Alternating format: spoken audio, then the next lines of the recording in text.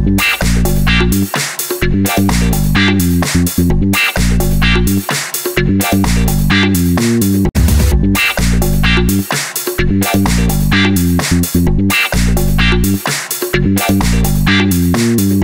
guys, so happy to have you here. Very excited to watch your Indiegogo campaign video.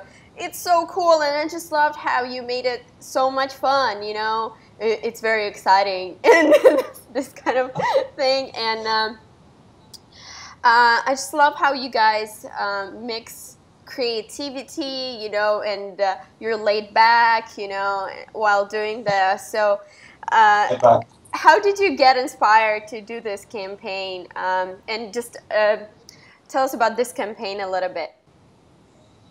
Okay, well we have like some friends in Sierra Leone, part of the church there.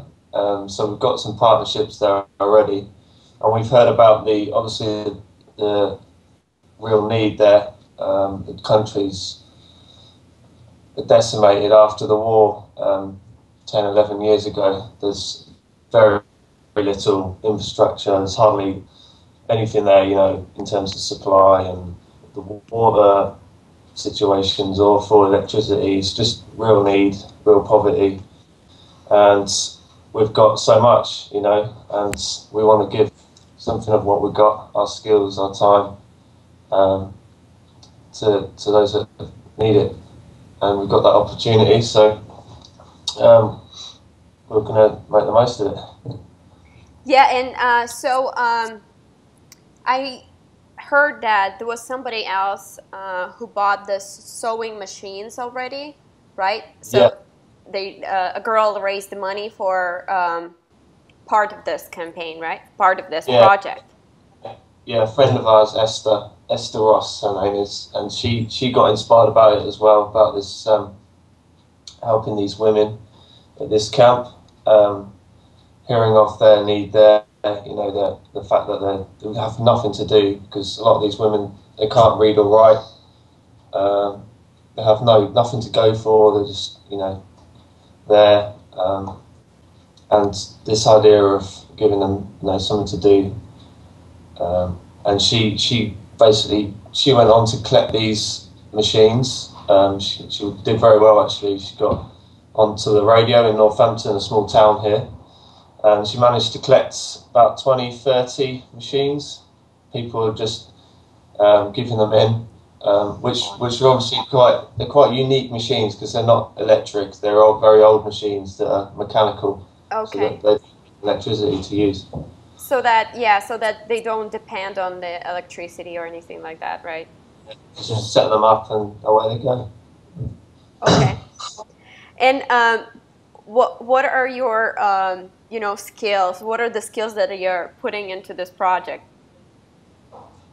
Okay, well, I'm a carpenter, so I'm going to be helping to make tables for this sewing project, and we're designing a sort of a shelter as well, because there's 3 projects. We've got we're building a shelter for some goats and stuff like that, so we'll be designing that, making quite a bit of it over here as some, like, the tools and stuff and accessibility to power over there is a bit difficult, so we're going to aim to sort of make quite a lot of stuff over here, and then ship it out over, and then hopefully get quite a few people alongside helping to put the shelter up, and to build alongside us. And so I suppose that's my skill set, is sort of helping to make that happen, to build stuff over here, and yeah, just to help release people over there into, you know, expanding the project after we've gone.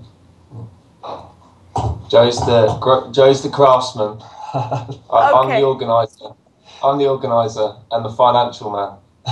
And we've got other contacts and people that we're trying to draw in to the project. So there's ownership across, you know, a lot of different people and skills. So we're making the most of that as well. So we've got people designing the goat shelter and the benches and tables, so that, you know, we're drawing more people into it. And Aidan, of course, is our campaign man and technician. We couldn't do without him. And how do you integrate your lives into this project? So what do you do apart from this project? Oh, that's a big question. We'll be working nights.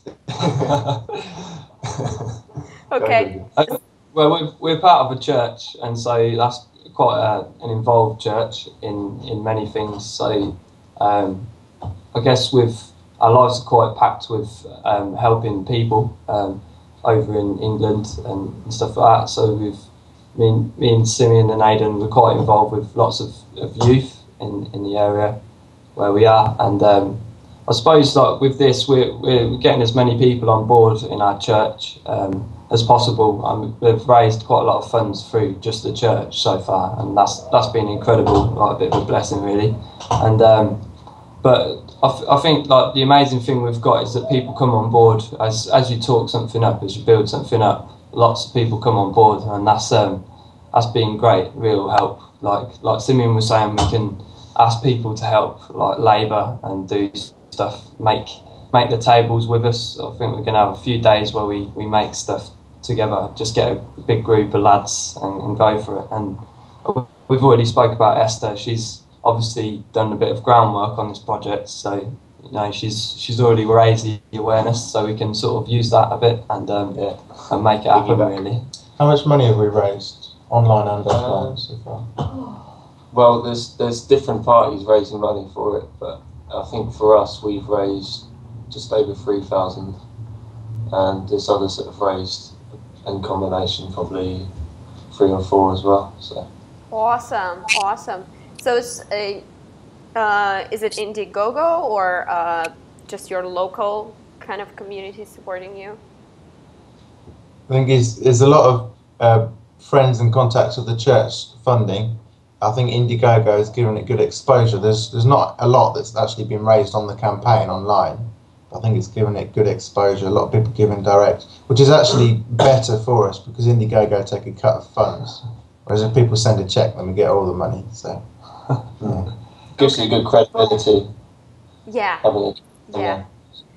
So how long have you worked on this project really? Was Esther as well? Okay, so Esther's been working on this for about 1.5 years now. She went on radio last year, and then the machine started coming in. We've been involved since February. That's when we sort of organised to go to Sierra Leone, and we started planning these projects with our guys over there. And gradually we've been getting more clearer picture of what's going on and what we need to be doing. Mm-hmm. And trying to focus down the scope of the project so that we can be effective in the time that we're there, and so that they have a lasting effect and things carry on. Are all 3 of you going there? Aidan's not. Aidan is staying to take care of the campaign. Yeah. He's going to be Posting the updates from home. Yeah. So how long are you planning on staying in Sierra Leone? I think it's 2 weeks. Just for 2 weeks, but I don't know. might be longer if we get there. So guys, this country is so far from England, right? And I'm talking about Sierra Leone. And how do others support you? How do they feel about this project? Because it's kind of hard to predict what's going to happen, and it's kind of hard to believe that, oh, okay, so we can really make a difference there. So what is your perspective on this? I think you're quite aware that that you want it to be something that's sustainable, and I suppose when it comes to people's money, you feel like in a bit of an honorary place of trust, and so I guess like for us, we consider it and think we want to give it the best and give it the best opportunity, the best chance to work, and I think that's where we've been sort of focusing the picture. Obviously when you first sort of take on look at doing a project like this, it's quite a big picture, and it's hard to focus it down on something narrow. And I suppose that's where we're wanting to get the maximum out of what we're doing. And fortunately, we've got a lot of people who we know really well, like particularly in church, I guess. And so that helps because there's already a trust relationship there. But I suppose in terms of the public, I suppose we just want people to know that we're guys who want to do something. We're wanting to give it our best, and we're fully aware that we're in a trusted place, and we want to make the most of that. We want to give it our best shot. So that's what we're doing. Awesome. Joe said about sustainability as well. I think it's much better to do something really small and simple that's sustainable, that can be carried on by people in the local area, than something big which just happens once. Yeah, much better to do something small than a firework, which is very showy but doesn't last, because people can own it in the local area and it can continue for forever. So the projects that we're doing are investing into the local communities, like the school, like the sewing machine project, like the farm. So it's stuff that can be taken on by the communities there. So when this whole thing is set up, who are they gonna sell their products to? Okay, that's something that we're looking to at the moment. I think initially it's going to be about training the women to make garments and stuff like that, and that will obviously give them a sense of dignity, a sense of doing something with their time, and I think the challenge would be then giving themselves that discipline, you know, because these women, they haven't been able to read, write, they haven't had any of that sort of learning discipline, so that will be a challenge. But eventually that will go on to them, you know, being able to repair their own clothes and repair children's clothes, which is quite a big thing, you know. For children going to school, they don't have any clothing, stuff like that, so that's an opportunity there. We're also exploring the possibility of a line coming back to England, you know, selling back to England and finding a line here. That's something we're looking at the moment with Esther and another guy as well. Okay, so technically you could sell the garments in your church as well, right? Yeah, that is a possibility. Yeah, definitely. Okay. Yeah. And which city are you in? It's not a city; it's a town, but Northampton. So I wanted to ask you, you know, where are you going with this project? Do you think you're going to work on it full time at some point? Do you want to turn it into a job? What do you think? I guess like this is just a bit of it's only 2 weeks, I suppose, at the minute in November. But beyond that, I think once you've gone to a place like Africa and you've seen the poverty and you've seen how people live over there, and it's like the desperate state of it, really, I think you can't help but your heart to be sort of tugged at a little bit. And so I suppose at some point we'd hope to maybe do a bit more on the project over there, and definitely we'll be wanting to facilitate it carrying on and making sure that it's still working over there. And after we've gone, and I guess that's the bonus about knowing people over there, is that we'll be able to keep on top of it and to be saying, oh, what's the next need, or where does this need to go? Are you doing it? Are you taking it forward? That sort of thing. No plans as yet, though. No plans as yet of going back, but obviously, I think time will tell on that one. So are you going to be posting updates about the project? And Yeah, definitely. Yeah, Aiden's the man. In the next few weeks, we'll be working quite a lot on this project. You know, making all the stuff, getting everything together. The container we're shipping over is going in September, so we've got about 6 weeks to get quite a lot of stuff together. So we'll be keeping updated. So yeah.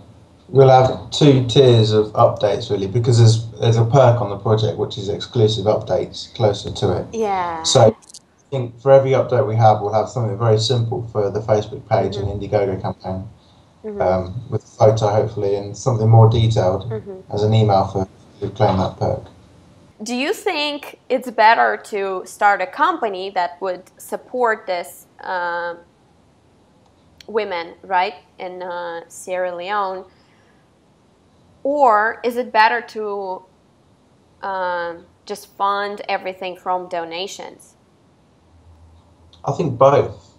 I think you need donations to start something off, but as we said, we want things to be sustainable, and you can't just keep asking the same people to fund something. You can ask people to fund something to start it off. Okay. And there's a lot of capital, a lot of excitement because it's something new, and so they want to give to it. But for the ongoing costs, it's very good for it to start to fund itself, so it's commercially viable and it becomes something which can gather momentum. And so you can start small that way, but build it up over time, rather than having to do lots of work to get donations to start it big, and then it needs feeding with money. If you start it small, it can build up if it can fund itself. So I think a bit of both, probably. So what's your idea on how to turn this into a socially conscious enterprise?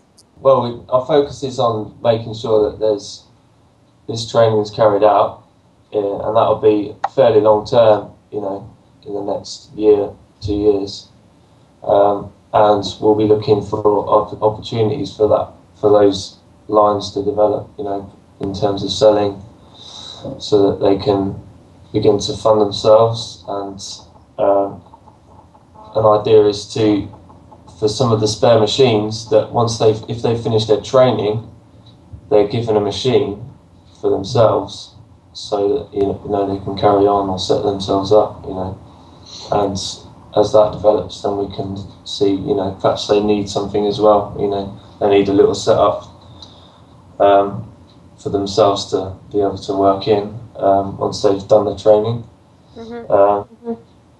I think this is also something that Esther's quite passionate about, making it something that's viable and actually workable. I mean, it's easy just to send a load of machines and tables out and just to hope that something happens, but realistically we know that something's got to be come out of it to be set up from it. And so I think that's something that Esther's particularly pursuing, and going, we want to make this go somewhere. And she's been raising quite a lot of money and stuff like that for outside of before this even started with the rest of the project. So yeah, I think it's definitely something that we're wanting to know where it's going to go. And I suppose again it's coming down to that sort of trust factor of making sure that you do the most with what people have given, and make sure it actually goes somewhere, rather than just being a quick flash in the pan job and it doesn't really go anywhere. Okay. We'll be seeking, while we're there, particularly to seek out contacts and to link people up, so that there's opportunities open up there, with the different groups that we meet. So make the use of the knowledge base there and the understanding there of how things are. Yeah. Okay. Got it. And clothing and stuff like that. Awesome. Well, thank you so much, guys. It was such a pleasure talking to you, and I cannot wait to share this with everybody. Yeah, thank you very much. Thank you for picking up our projects and getting in touch. It's been really useful. Yeah, anytime, guys. So good. I love it.